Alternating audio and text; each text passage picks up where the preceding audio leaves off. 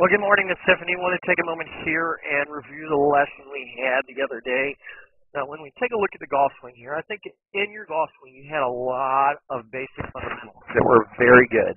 And then we had some others that we could definitely tweak and get you into a little bit better position, which in turn would equal a little more consistency in your golf swing, and then obviously a little bit more consistency in ball striking. So as we start here, the first thing we take a look at your golf swing here. The first thing is the stance. Your stance was a little wide. So what we did, we obviously did talk about the width of the stance there. As you take the club back, you see just a little dip in that left shoulder as we come down. I like good extension that you do have as you take the club up to the top of the golf swing. Make a good shoulder turn.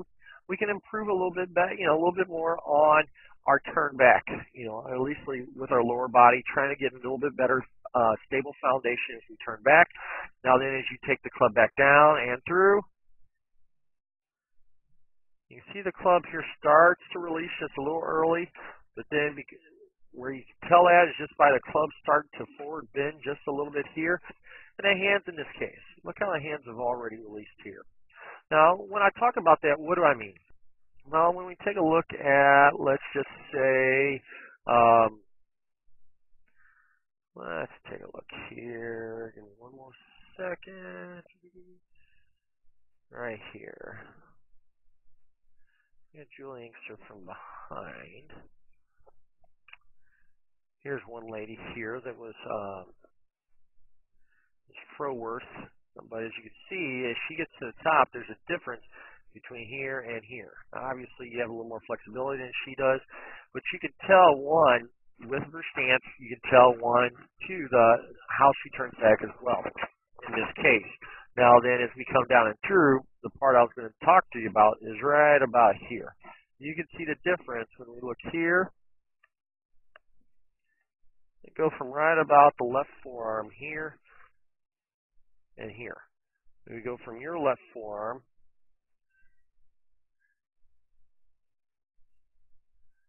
we see here, and we see there. And you see how the club is already starting to bow here. A little more hip turn with her. And you see where with yours, we have little no hip turn. So it's a lot of arms swinging through the shot, making that transition through rather than utilizing your whole body. And you can see all your hip turn and your final turn through the shot is all done after the fact. Now, when we go behind and see a down the line view, this is what we see. We see this right here. Big difference between here and when we look at Julie Inkster here. Look at the amount of flex in her knees here. Here, she's got a little bit of a hunch. She's a little bit older. But still, we can see, one, the amount of flex you have here, here, back's in a good position. But second, you can see how your arms are reaching out with the golf club. We can see her arms are hanging naturally from her shoulders and hanging down to hold the golf club. A little bit better position. So initially, what we initially start with is with your stance. Try to get you a little bit better foundation, narrowing up the stance, getting the weight a little bit more up on the balls of the feet, taking flex out of the knees, and then let the arms hang a little bit more naturally. Now, from there, then, what we talked about is right here. We talked about a little bit better path as you're going back. Because you can see right here, as you take the club back, you can see how the club is going back behind you. Well, what happens there is the club starts to go back behind you too much.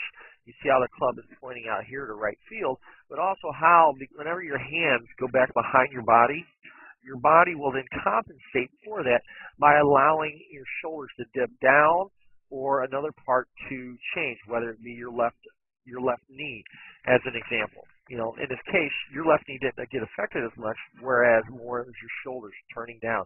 And you can see here, your shoulders should stay on roughly this type of plane, but you can see how yours turn down.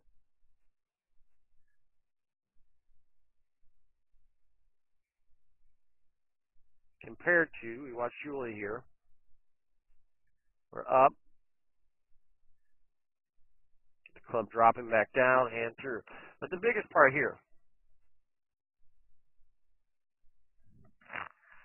is where you can see her right about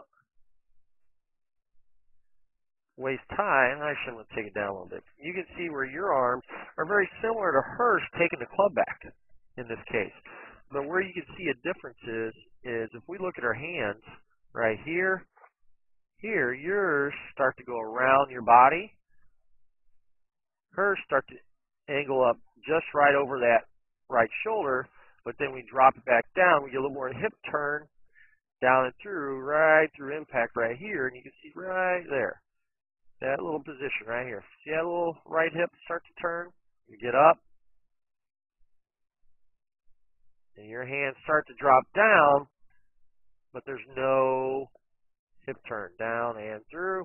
So one of the things, and that's probably what we'll work on next time, trying to get you a little bit better position. So what we worked on the first time, and I'm going to skip forward here and kind of talk about what we talked about in this lesson here, was one, obviously your stance, getting you into a little bit better stance. One, and step back away from it,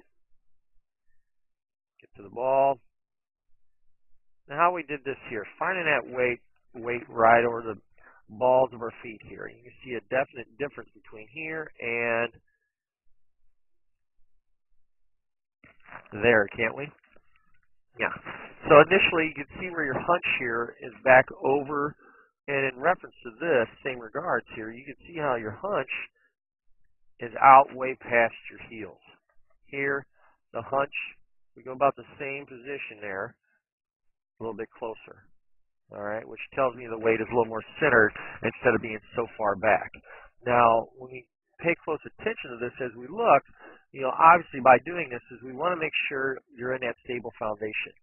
See the back's a little bit higher, a little bit straighter here, arms are hanging a little bit naturally. So I like this position a lot better.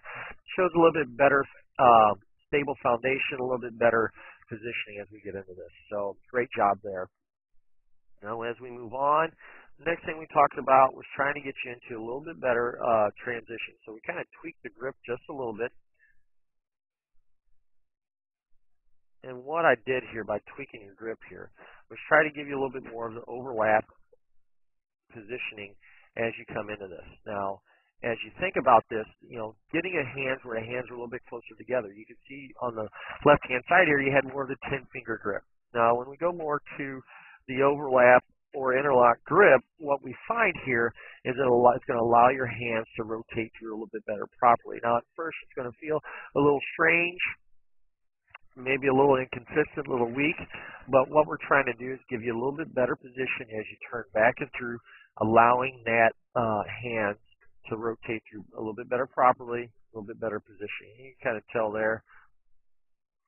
So see, we only see, when we look here, we only see the 3 fingers now, rather than seeing, all 4 fingers, all 8 fingers lined up like we see on the left-hand side here.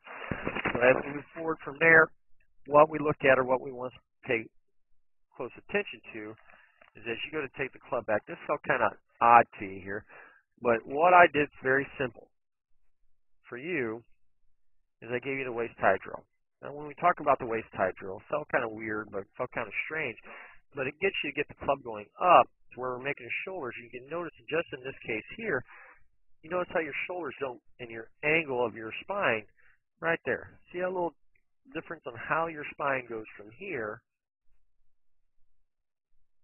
to down here. Compared to here,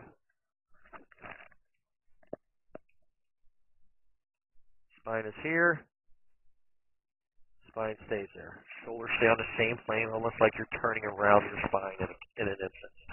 So as we look at this here, all I gave you to do, and what I want you to do, is you notice I put that little pull down right at your feet.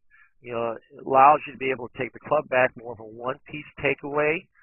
Left arm is parallel to the club at your feet here, as we see here. And what do you know? The club is parallel to the club at your feet. You see the toe come up. We got a little hinging of the wrist.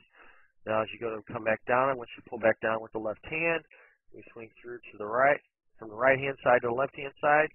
You're almost handing me the club on the left-hand side. Now, just noticing this difference, just when doing this, you can see, one, your hips turn, and your hips turn through. Compared to here,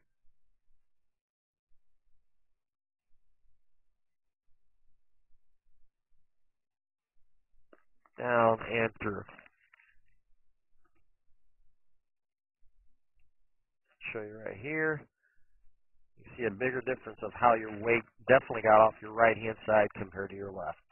And this is all, there's some other things with this drill that I want you to do is feeling that turn, feeling that position. But for the most part, allowing your hands to go back, keeping your hands in front of your body, and then being able to turn through the shot. Now you can use this. I want you to do this setup, getting one, getting used to the grip, feeling the grip change. Two, getting used to the stance. And then three, being able to turn back from the right-hand side to the left-hand side.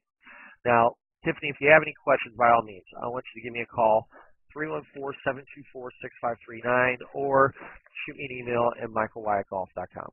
Or michaelwyattgolf@gmail.com. michaelwyattgolf.com is my website, but feel free to